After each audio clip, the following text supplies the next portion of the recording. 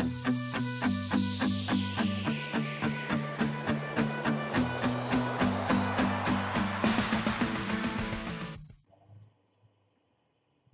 students, welcome to HSC Chemistry and Module 7, Organic Chemistry.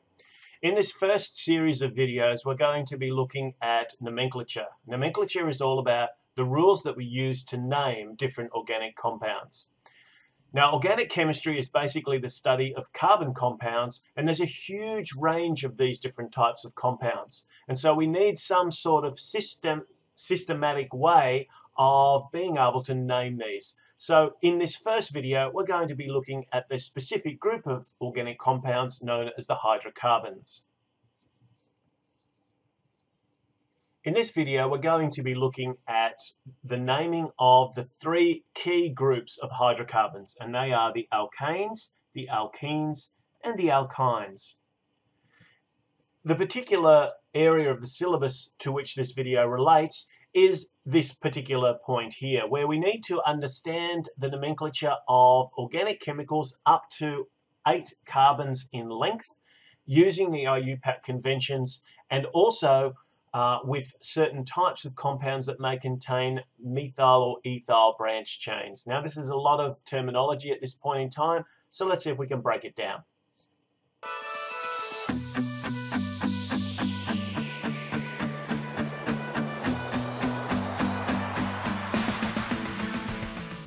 So the first group that we want to have a look at are the alkanes. Now, the alkanes are hydrocarbons, and hydrocarbons are compounds which contain just carbon and hydrogen in their structure. They're also known as saturated hydrocarbons because the alkanes are characterized by a single bond. Now, there's a number of different rules that we need to use when we're working through the naming of these different types of compounds, but the two key ones that we need to start with are a prefix and a suffix.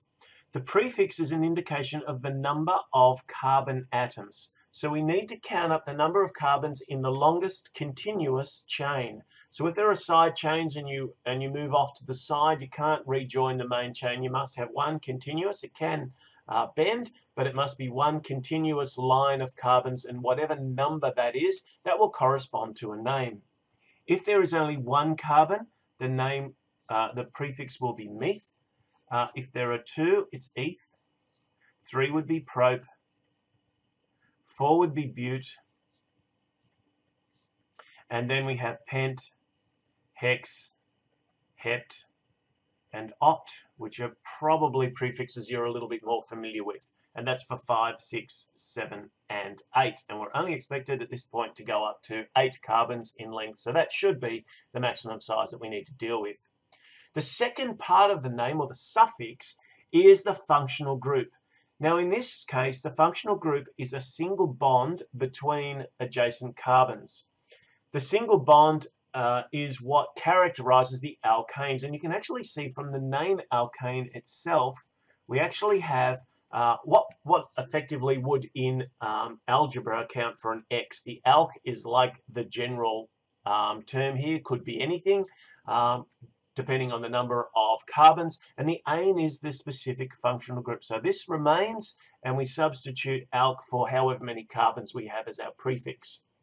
So here you can see there are 1 and 2 carbons. The little black balls are carbons. So there are 2 carbons in this compound, and so therefore the prefix would be eth. Because it's only a single bond between the 2 carbons, then that means that we have an ane as our suffix, and therefore we have a compound known as ethane. Now here's another one. Here's a compound that I've made out of the little Molly Mod kits. This particular one has 1, 2, 3, 4 carbons, and then a number of hydrogens around those. As a little aside, it's important that when you are drawing, and I'll draw this for you in just a moment in terms of its structural formula, you need to make sure that every carbon has 4 bonds. Now, occasionally they may bond with more than 1 bond between 2 atoms, but either way, they always need to have, all our carbons need to have 4 bonds. So it's a good quick way of double checking that you've drawn a molecule correctly. So this one has 4. So if we were to draw this particular molecule, then it would look like this.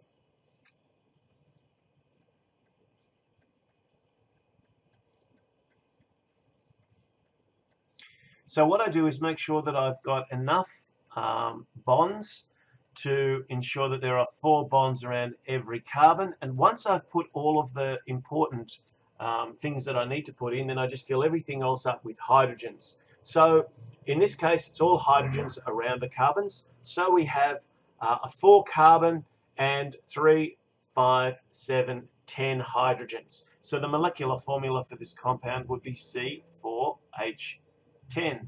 But what's its name? Well, its name is the name that we give to a compound that has 4 carbons. So therefore, that would be its prefix. And its suffix would be the fact that there's only single bonds. So therefore, that's going to be an ane. So the name of this compound would be butane. When we're talking about methyl groups, what we're talking about is an additional hydrocarbon that sits on the side. Now, if I was to add this to this particular molecule, if I put it in the position on the end, then all I'm going to do is to increase the length of the chain. So now I have 1, 2, 3, 4, 5. I have 5 carbons in this chain, and so therefore, since it's still only single bonds, it would now be called pent.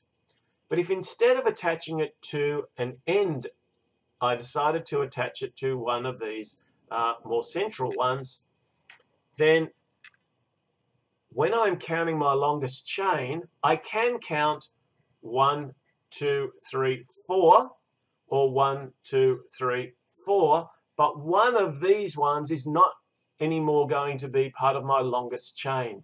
And that means that if I orient this in such a way as to leave this little extra group sitting above that main chain, then you can see that the main chain now only has 4 carbons. So it's back to being butane. But I need to take account of this extra little group over here, this CH3 group. And this CH3 group here, being 1 carbon, is going to be called a methyl. So you remember from the previous slide, we were looking at the fact that we had methyl and ethyl groups. So methyls are where we have 1 carbon, and ethyls are where we have 2 carbons. And that name is going to go at the front of the rest of our name. So if we go back and remember that our 4 carbon alkane was butane, then if we've got this little side chain sitting here, then we're going to call it methyl butane. Now, one extra complication which will arise as we get further into our nomenclature rules is that occasionally you may need to locate where that particular methyl group is.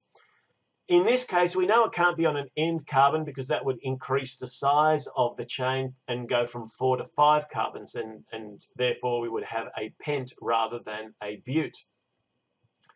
But where it is currently, it's sitting on one of the 2 middle carbons. So if we were to count the longest chain, which is 1, 2, 3, 4, you can see that our methyl group comes off the 2nd carbon.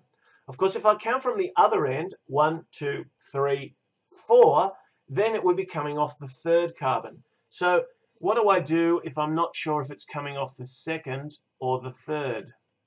Well, what I would need to do is I would need to select the smallest number.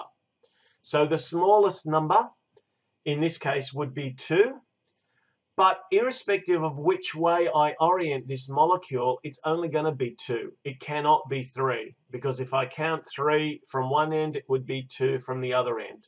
So this is an issue that we're going to be looking at a little bit when we look at nomenclature, which is the issue of what we call ambiguity. Numbering is critically important where we have ambiguity. So if I was to say to you, draw methyl butane, and you weren't sure where you should put the methyl group, I would need to give you a number in order to locate that particular methyl group. However, when I ask you to draw methyl butane, there is only one option for you, and therefore I don't need to give you a number in this case. we'll look at some examples as we go through these videos of where this ambiguity arises, and we have to be very specific in our numbering systems.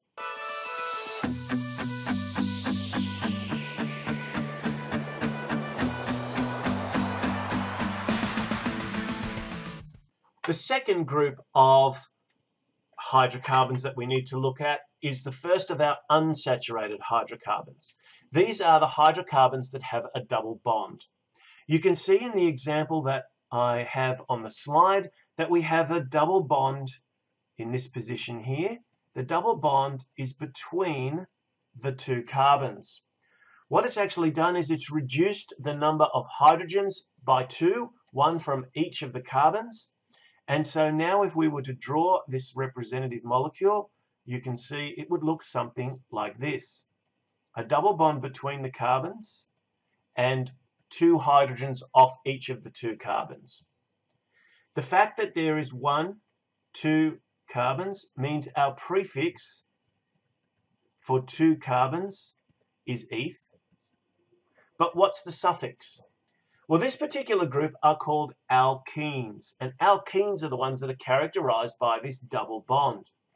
So where we have a double bond, which in this case we do, the ending now changes from being an ane to an ene. So the suffix is ene, and therefore the name of this compound would be ethene. Now if we go back to our example, here we had a butane, and so if I just change this molecule slightly and add some of the little bendy bonds so that I can create a double bond, I can put a double bond here in the center of my butane. So you can see in order for me to create a version of this 4-carbon compound that has a double bond and therefore is now an ene and no longer an ane, I have to remove 2 hydrogens. So how do we name this particular compound? Well, it now has 4 carbons, so 4 carbons would be but, and the fact that it has a double bond means that it would be an ene. So this would be called butene. However, remember we were talking about the fact that sometimes the location or the position of a functional group, like a double bond, may be ambiguous. There may be more than one solution. And in fact, in this case, there is. If I tell you to construct a model or to draw butene, I haven't given you enough information because there's more than one version of butene. So what I need to do in order to check that is to do my counting again for my carbons. So here I have 1, 2, 3, 4. Either way, 1, 2, 3, 4. So when I look at this, my double bond is between the 2nd and the 3rd carbon. My rule is smallest number. So the smallest number in this case would be 2. So butene is not exactly correct. A better answer would be but2ene. And that's where the double bond is sitting in the middle. Now we can show that there's another version of this simply by swapping one of these groups to the other end. If I move this group to the other end, then what you can see I have now, and I haven't changed anything of the same number of atoms I had to begin with, but now you can see that the double bond is at an end. It's between the 1st and the 2nd. Now we're not going to call it the 3rd and the 4th because we're using the smallest numbers. That's our rule.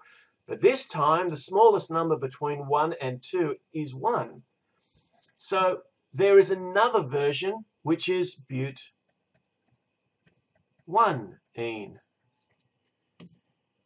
This is what we talk about when we talk about ambiguity. If I ask you to draw butene, you can see that now there are 2 options, but1ene and but2ene. So therefore, I can't ask you to draw something that general. I must be more specific and tell you which of these molecules I want you to draw. The addition of the double bond does create some extra things for us to deal with. And the other interesting thing that we'll look at later on is the double bond is basically telling us there are 4 electrons now in this region. So one of these covalent bonds is 2 electrons, but when we've got a double, we've got 4 electrons. Now that's pretty unstable, so this particular group are quite chemically reactive, certainly more so than the corresponding alkane. But we have one more group to look at.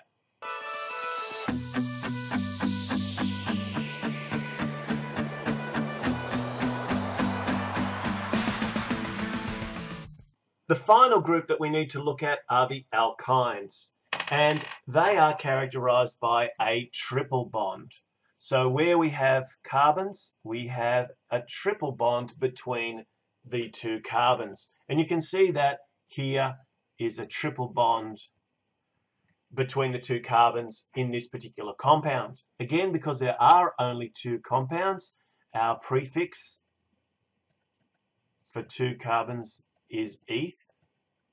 And the group of hydrocarbons, which are also unsaturated hydrocarbons that have a triple bond, are called the alkynes. So the second part of the name is "-ine", and so in this case, a triple bond would give you the "-yne" suffix, and therefore the name would be ethine. Just as we did with our transition from butane to butene, we can also turn butene or but-1-ene into but-1-ine. I'm hoping that as we look at enough of these examples, you'll start to realize each time I'm adding one of these bonds, I'm taking away 2 hydrogens. So the formula changes for each of these compounds as well. You can see that the